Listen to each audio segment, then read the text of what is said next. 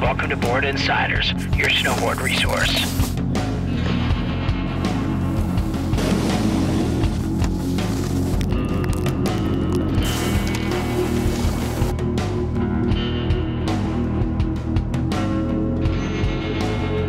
I'm Devin. I'm up here at Stevens Pass. I took out the Flow Era today. It's a 153 park board, twin tip, reverse camber.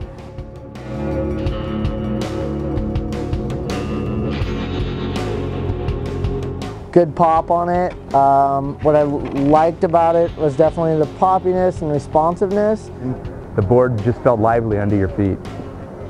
I was definitely able to get up there, get as high as I wanted to. It launched off really well without even popping on it. I mean, you can get really good air with this board.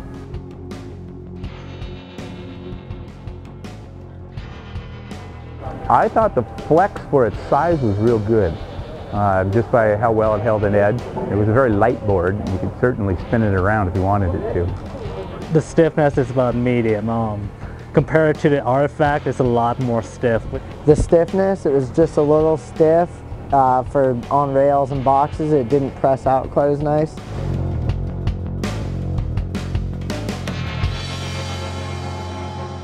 You could just do anything with tip and tail, go either way, great quickness edge to edge. In the park, it spun easily. On the box, it didn't really grab. It didn't catch or anything. And it just handled well overall. Landing was super smooth and stable. I landed crooked a couple of times on this board and it just corrected itself. Pretty fast edge to edge, turn pretty quick, good side cut.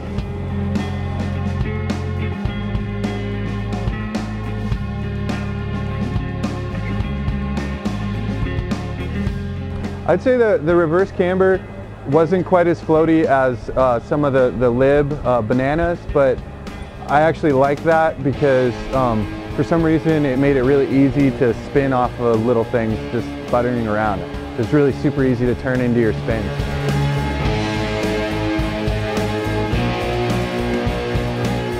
It was a pretty fun board, jibs pretty well.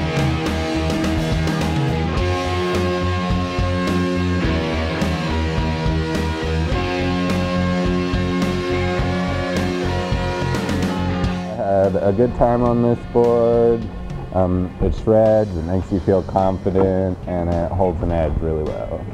The only problem I had with it was that I caught an edge twice on this board.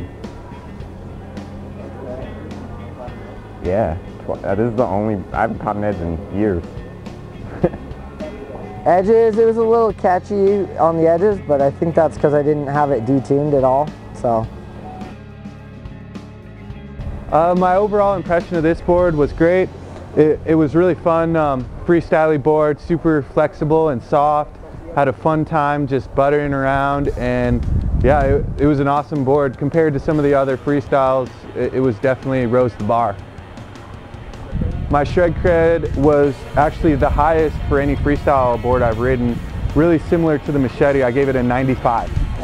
Probably the only downside I saw to the board was on the top end, on the straightaways, it hunted a little bit. I would give this board an 85. I would probably rate it higher if it was longer. It did bring up the question that I might need a shorter board, yes. I gave the Flow Era 153 a 77 shred cred because it just didn't have everything that I wanted. So the good is the stability and the flex. I would give this board a 91. It's a good all-around board and definitely something that's fun in the park, but you can still rally all mountain. Overall shred credit, I gave it 87 out of 100. There you go.